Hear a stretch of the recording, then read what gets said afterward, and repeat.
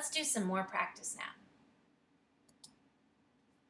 Compare these numbers, 3 5/10 and 3 5,000 10,000ths.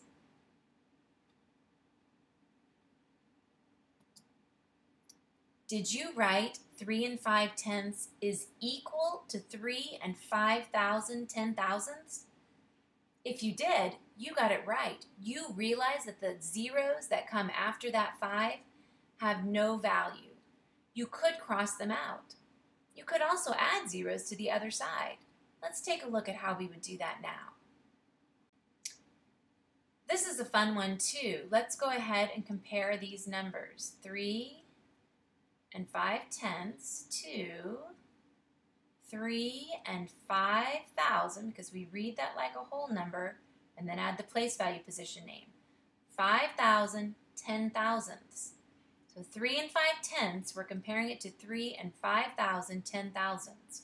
Wow, that looks like a lot bigger number, but watch.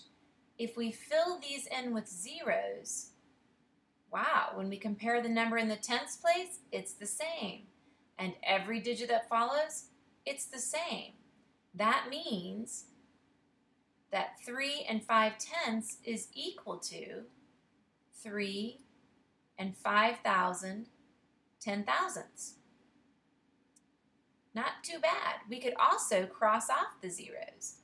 If we were starting out where we began, where we had no zeros following that number, and we were looking at that, we could just cross these off. They have no value.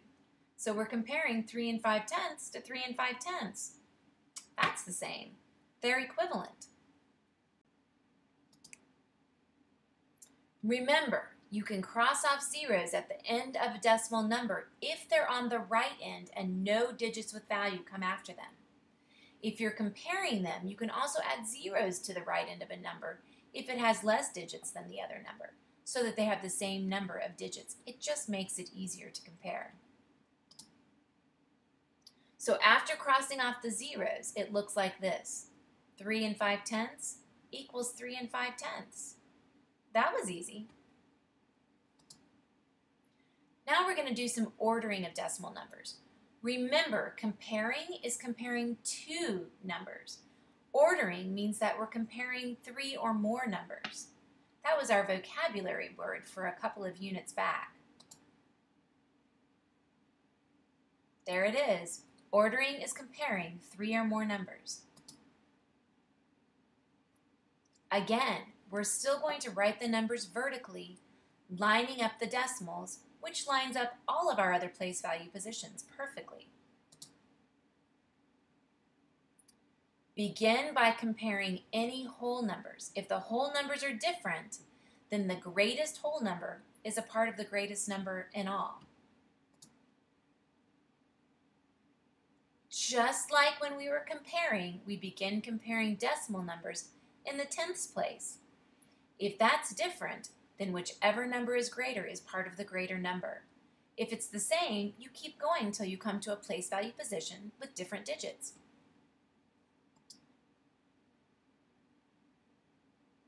Let's practice.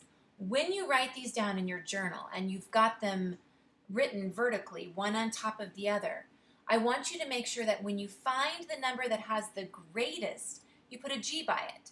When you find the number that is the least value, put an L by it. And the one in the middle, you're going to put an M by it. So order these three numbers from least to greatest. That's important. From least to greatest. Take a look at those numbers. I'm not going to read them for you because I want you to read them for yourself.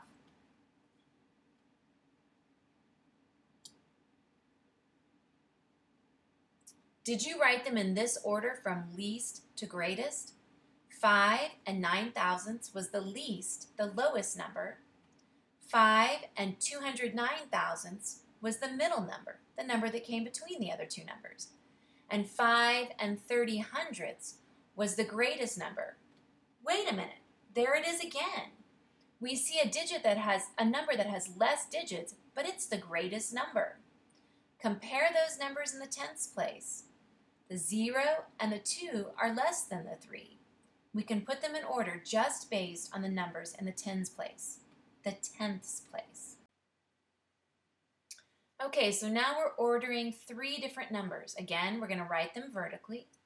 5 and 209 thousandths and 5 and 9 thousandths and 5 and 30 hundredths. Let's see, how can we make this easier to compare? Let's add a 0 here so that we have the same amount of digits in all of our numbers. If you like to, you can read that whole entire decimal part of the number. 209 compared to 9 compared to 300. That makes it easy to see that this is the greater number. This is the least number, and this is the middle number. But remember, I also like to compare the numbers in the tenths place. The 3 is greater than the 2 or the 0, so it's my greatest number. The 0 is obviously my least number, and the 2 comes in the middle. So when I'm writing these, I write them from least to greatest. I had to go back and check my instructions to make sure I didn't make a mistake just following directions. 5 and 9 thousandths is my lowest number. My middle number is 5 and 209 thousandths. And my greatest number is 5 and 30 hundredths. Even though it has less digits, it's my greatest number. We can add zeros when we're ordering too. Take a look. If there's a different amount of digits, add zeros to help you compare or cross zeros off. Line them up vertically and compare them digit by digit. Let's practice. Order these 5 numbers from greatest to least. I want you to pretend like these are the times that people got when they were running the mile, let's say, for Coach Gunnels. Who won? Who had the greatest score? Who had the least score? And then write down who won the race. Let's see how you did.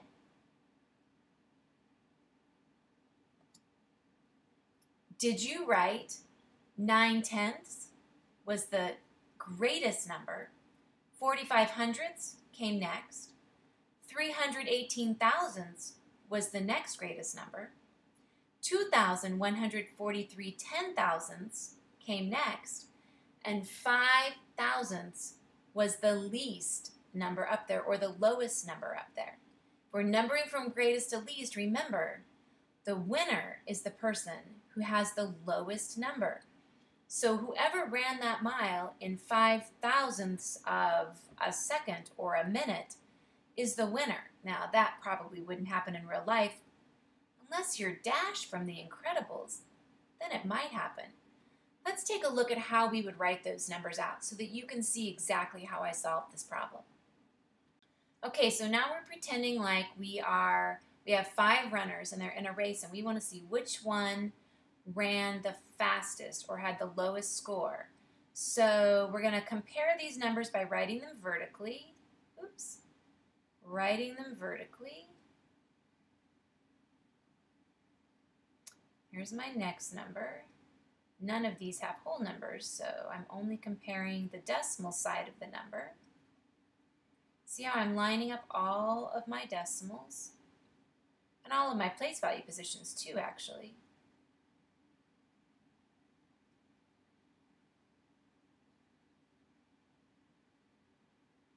Okay. Now, you could fill all of these spaces in with zeros if you wanted to, and that would certainly be fine if it was easier for you to compare. My favorite strategy, of course, let's see if that works. Oh, that looks like a heart. Okay. Is to compare the numbers in the tenths place, because then I don't have to worry about rewriting my numbers with zeros. So I'm going from greatest to least, because that's what my instructions told me to do. Greatest to least, that means the 9 is the greatest number, so I'm going to put it first. It's going to be the first number that I list. Let's see, the 4 is the second biggest number, so it will be the second number I write. 3 comes next. There, my 2 is going to come next. And my 0 is going to come last. So when I write these, sequentially, I'm going to write them in greatest to least, starting with my 9/10. That's my greatest number. Then I'm going to go up to my number 2 number, 45 hundredths. See my nice semicolons in between? I hope yours are much nicer. I write pretty sloppily with this. My number 3 number is 318 thousandths. My number 4 number is 2,143 10,000ths. And my number 5 number is 5 thousandths. So these are the numbers in order from greatest to least, greatest at this end, least at this end. So who won the race? Whoever ran their race in 5 thousandths of a second, of a minute. Remember, only Dash can do that. Now it's time to challenge yourself. Here it comes. In a math game, Alex has to choose a number that is greater than 7 and 943 thousandths and less than 7 and 949 thousandths. What must the digit in the hundredths place be in the number he chooses? Think about it. Write out your answer and explain it in your journal, and then bring it back to school to check it tomorrow. I am so thrilled that you're challenging yourself. That is really exciting that you're enjoying your math. Finishing up, go ahead and review. Have you really mastered all of those learning goals? Remember, we said those were really important learning goals. We wanted to make sure you got every single one of them. If you had trouble with any of them, make sure you put a question mark by them on your learning goal sheet. Write out your questions specifically at this point in your journal. What do you think you need more help with? Is it adding zeros or crossing off zeros when you're comparing and ordering numbers? Is it understanding that the number closest to the decimal is really worth the most and that more digits doesn't mean a bigger number? Those are all things that might be hard for kids. What was the hardest thing for you? What do you still need help with? I'm not even going to say it. I have to say it. Yeehaw! You're finished. You completed lesson 1-4, comparing decimal numbers. Get some good rest tonight and come in tomorrow ready to really, really practice and have some fun. See you later.